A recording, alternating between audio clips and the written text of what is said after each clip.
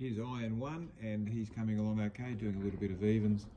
Our next set of jump outs are only a couple of weeks away. I wouldn't think he'd be ready to get there and rip and tear, but it may be worth considering taking him up there in a couple of weeks just for the experience of the day out and give him a real quiet one. He'll need to see a little bit more barrier practice, but anyway, we'll see how that eventuates in the next week or so. He's coming along great. He's doing everything perfect, and gives us the impression that there's no issues with his foot, and we should be right to go forward. I'd probably be a little bit conservative on rock hard tracks.